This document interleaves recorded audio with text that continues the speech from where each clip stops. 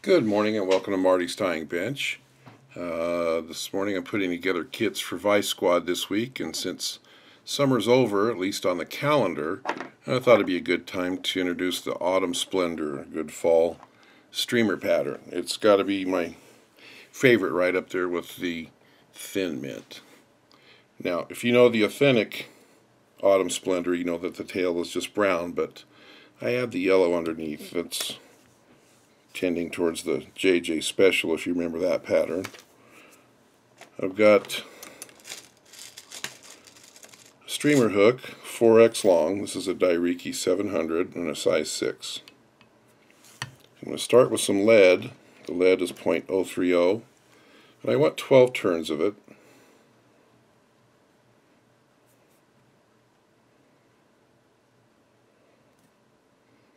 And by the time I fold this flap around, I'll have 13. Now this will help me index this fly and tell me where to start my legs so that my patterns are consistent from the first to the last.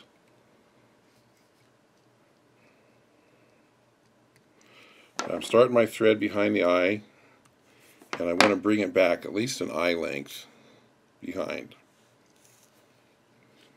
Now if I build up a dam here, it's going to push this lead towards the back, so instead I'm going to hold it in place with my thumbnail. Just bring my thread to the back, build a tiny little dam back there. Then I'll come forward, build just a bit of a ramp.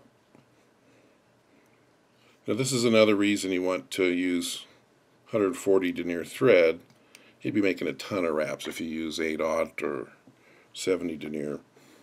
That ramp at the front is going to help when we wrap our chenille so that it won't be dropping off that coil of lead. Now when I get to the back, I don't need too much of a ramp because I'm going to fill it in with marabou. And the undercolor is yellow. I'm going to peel some off the side of the feather.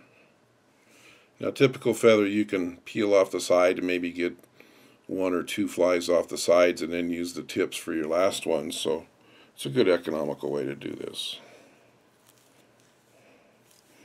I want the tail to be about the length of the hook shank.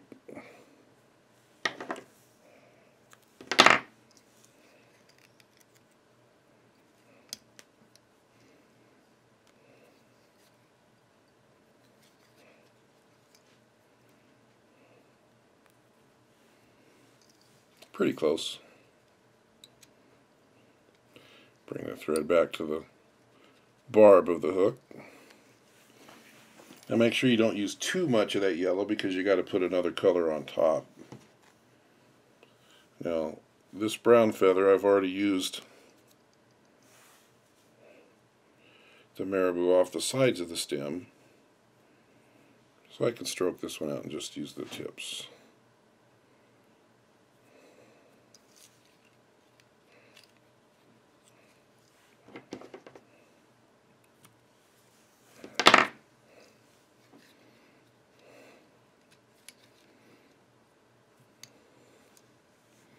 There we go, brown on top, yellow on the bottom. And for flash, we're going to use some copper crystal flash. And I don't really want to overdo it, so I'm just going to use a couple of strands.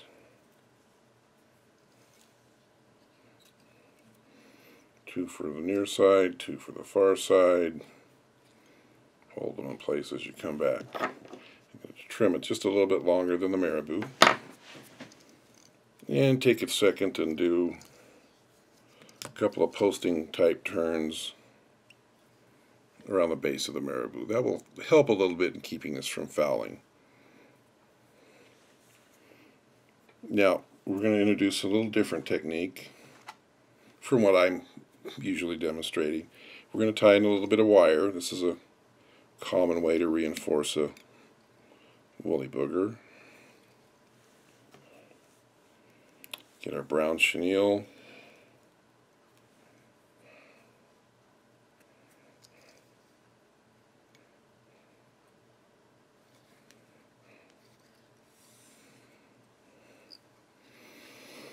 And stroke that to the back and keep it out of the way while we move forward and install our legs. If the legs are difficult for you, feel free to skip them. This is still a good woolly booger even without them. Now, I've got some round rubber legs that I've pre-cut to 2 inches. I've determined that that's a pleasing length for the legs. So I'm going to peel one off. Right behind where the lead started, I'm going to tie it in on my side and jockey it until it's pretty much even. Now I'm going to make a couple of wraps towards the back to make sure that this leg on my side of the hook is right down on the center line. Now I'm going to fold the far leg over and get my thread right behind that little hernia of rubber there. So now I've got a leg on each side and they're swept back about the same. Move forward a little bit and install the next set of legs the same way.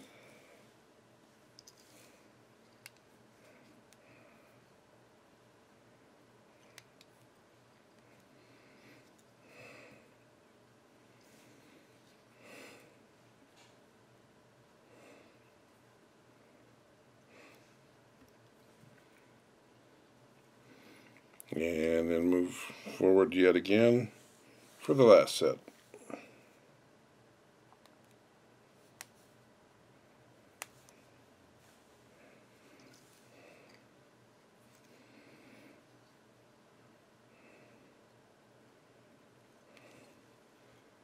I'm kind of measuring each leg against the previous leg, and that keeps them relatively even.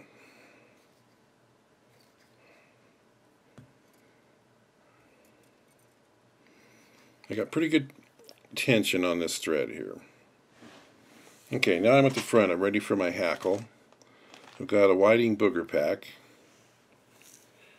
And a brown hackle is what's called for, but this is grizzly dyed brown. Anytime you can introduce the grizzly stuff, it's a good thing. So I'm going to peel some of that away and tie this in right at the front.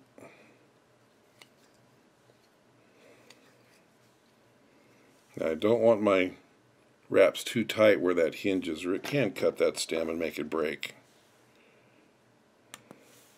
A little bit of moisture on the marabou to keep it out of the way. And now I'm going to work my way forward with the chenille.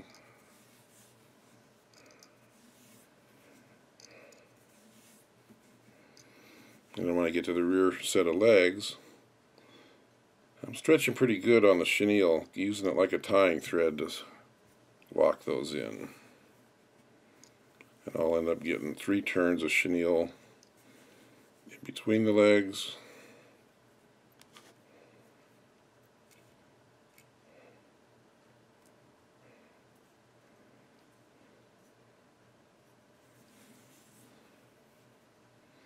I hope I didn't pull that too far out of focus.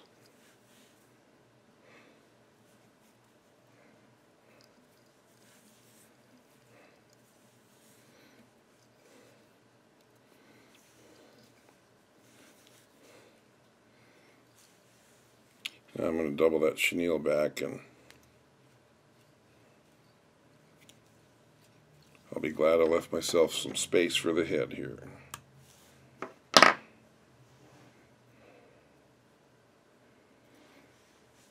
Now the hackle, I want it cupping towards the back, and I want to get a good full turn before I do anything else. And I'm going to get a pair of hackle pliers on. I just think it's a little easier. Jump it up onto the chenille and start spiraling your way back.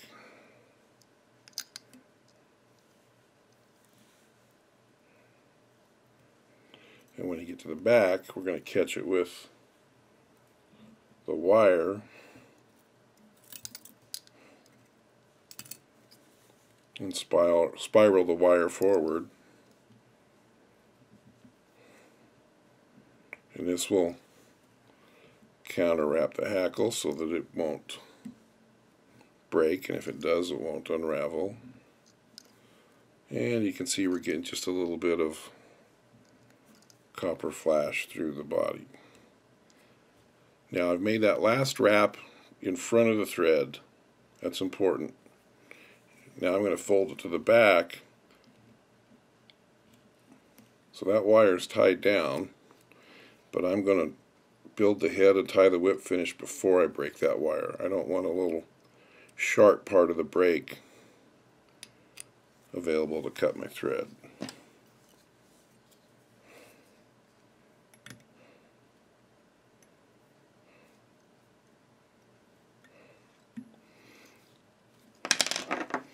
There you go.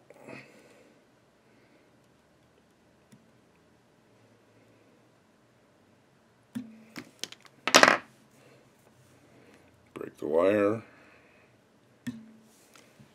And we have one last little tag here to trim.